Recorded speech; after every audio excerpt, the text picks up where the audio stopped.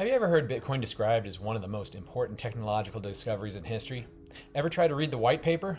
Unless you have a degree in cryptography, it looks like gibberish. I'm going to explain the main sections of the Bitcoin white paper in a way that's easy to understand. Imagine you want to send your friends money online. Usually you have to go through a bank or another company to do this. Bitcoin is like an online version of cash that lets you send money directly to your friends without needing a bank. It uses special math called cryptography to make sure nobody can cheat, like spending their Bitcoin twice. Right now, when you buy something online, you usually need a bank or company like PayPal to help with the payment. This works okay, but it can be slow and sometimes expensive.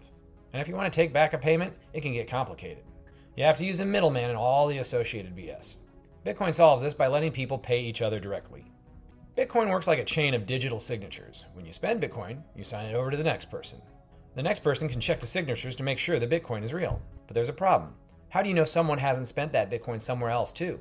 Usually banks check this, but Bitcoin does it differently. To make sure no one spends their Bitcoin twice, Bitcoin collects a bunch of transactions into one block. Then it stamps the block with the timestamp. It's like putting a seal on it that says these transactions happened at this block. Each new block links to the previous one, making a chain. This chain shows the history of all Bitcoin transactions. Add a new block to the chain, a computer has to solve a difficult puzzle.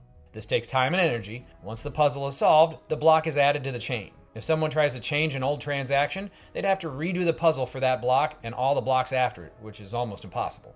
The Bitcoin network is made up of people's computers. Anyone can join and help keep track of the transactions. When someone solves the puzzle for a new block, they tell everyone else, and everyone adds it to their own copy of the chain. People who help add new blocks to the chain get rewarded with new Bitcoin. This encourages people to help maintain the network. Over time, this reward decreases, and it's believed miners will instead earn money from transaction fees. As the chain of blocks gets longer, it takes up more space on computers. Bitcoin has a way to save space by only keeping the most important information from old transactions. You don't need to have the whole blockchain to check transactions. You can just keep a part of it, which makes it easier for regular users to use Bitcoin without needing powerful computers. Bitcoin transactions can involve multiple people and amounts. You can combine smaller amounts of Bitcoin or split a large amount, just like how you can get change for $1. Even though Bitcoin transactions are public, it's hard to know who is sending Bitcoin to whom.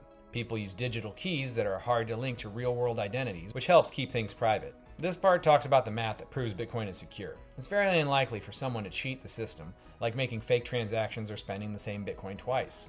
It's run by everyone who uses it and is kept secure by math and computer power.